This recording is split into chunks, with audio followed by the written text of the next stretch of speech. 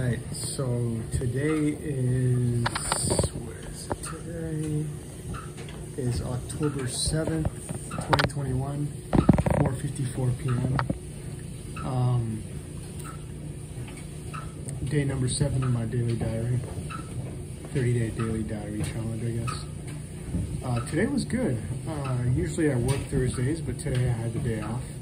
I took PTO, and so it's been nice though. I got up this morning at 7. I've been trying to get up earlier, and I went skating about 7:30, 7:45ish. I just left to go to skate to the skate park. I always do when I skate. I don't drive. I don't drive to the skate park. I just skate there. It's about a mile and a half maybe.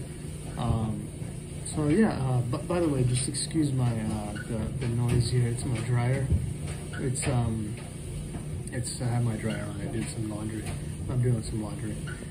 But yeah, I went to the skate park, skated for a minute. I was hoping nobody was just gonna be there, but there was one person there. He was quiet though, so he just kind of was minding his own business, which is cool. I did my own thing. I got a trick. I filmed myself doing a 50-50 on this little curved ledge. 50-50 180 out also. Obviously it's not like anything special, but because I used to do way more than that. But it was cool because I've lost pretty much every trick. Getting back into it, I'm just trying to get my balance back and everything. But yeah, after that I just skated back home, and then I went to Roadrunner Sports and I bought some new walking shoes, and they talked me into buying some socks also that are really extra padding, really good for walking, and just good, for your joints, and I guess, or whatever. I mean, I guess they said that makes a difference. So I bought a pack that had 3 pairs of them in there, but it cost $30 for the socks alone. But altogether, with a discount, shoes and socks was $174. And that was with a discount. Damn, that's expensive. But it's worth it. I did need new walking shoes. Afterwards, I went to Subway and treated myself to a foot-long with foot-long turkey sandwich, avocado, and a medium drink, and a bag of chips. I don't really ever go out and buy food during the middle of the week, but I did today, and I think, I did it also maybe about a month ago. I had a doctor's appointment in the middle of the week, and I went out and I treated myself to Subway. But prior to that, I haven't gone out during the week in a long time. But seeing that I had PTO today, and that the last time I went to Subway a month ago was so good, I figured I would go out and treat myself again. And it was absolutely delicious. My only gripe about that was that whole meal cost $15 and some change. I mean, really expensive. I remember that used to be like $8. I don't know how it went up to 15 and some change. Crazy thing, everything's getting expensive. But after that, I went to Walmart, and I got some grocery shopping done. I was having a good day, and this is what I really wanted to talk about, is until I got to Walmart. Everything was cool until I was checking out, and then there's this lady there I've been seeing there, just like on occasion I see her there, and I've been seeing her for the past year, maybe a year and a half, and she's like this middle-aged, maybe closer to older age, Hispanic woman, really light.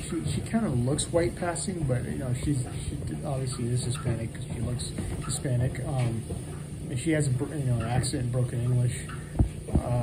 But ever since I saw her about a year ago, when I would shop, she just always thinks I'm like a suspect or something. Like, she's even questioned me about my groceries when I was buying them.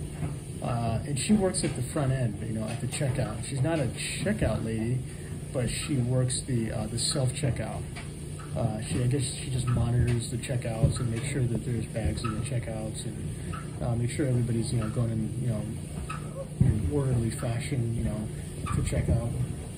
and also, I guess, obviously look out for, people that are, doing nefarious acts.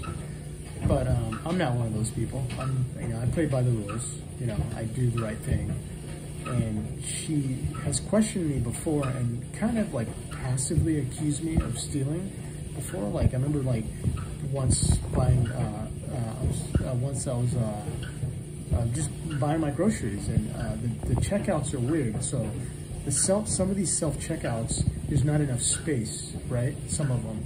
So the bigger self-checkouts weren't open at that time. These other checkouts were open that were smaller.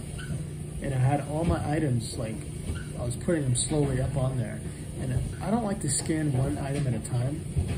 I usually like to scan a bunch, put them on there, scan them, and then just dump them into a bag and then repeat the process. Now, when I did that, she saw that and thought that I didn't pay for some of these items. I'm like, no, I paid for these items. Like I just shook my head like, she's like, well, she's like, just be careful if you go out and, some items aren't paid for, they'll stop you at the end. And I just looked at her like what the fuck is she talking about, But, so yeah, and then ever since then, she's always kept an eye on me. And it's like, I don't like conflict, but I think I'm gonna report her to her supervisor next time she engages in me in that kind of way. And also I'll report to Walmart Corporate about her as well. But today, what bothered me was, usually I don't see her very often, but when I do, it's always the same thing. But today, she happened to be up front at the checkout, and I remember I bought these 2 pajama pants, and one of them didn't have a tag on it, and I'm like, fuck, man, like, I don't, I like everything to go smoothly. So I called one of the ladies up front. I did not call her because I don't want to deal with her. I called one of the ladies, and she came up. I told her, look, this doesn't have a tag on it. These were both from the same place. I'm assuming they'd be the same price. And she's like, yeah, she was kind of on the fence about it. And she's like, you know what, that's fine, just scan it twice. And then I looked at the tag, I'm like, you know what, these aren't the same brand though. She's like, oh, they're not the same brand. And I was like, look, if you have to go check the price, I'm not even gonna buy it. Don't worry about it, because I don't want to inconvenience anyone. And she's like, no, that's okay. Well, I'll just take it off of there. I'm like, that's fine, take it off. I won't even buy it. No big deal, fine. So she did, and I carried on with my checking out, I guess.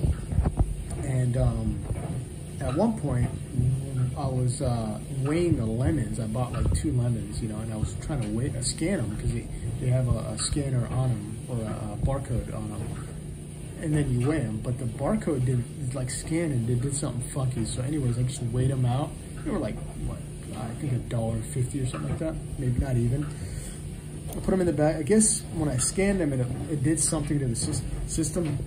Like it brought up some code that it was an unknown item was scanned. But it didn't do that until the end when I tried to pay.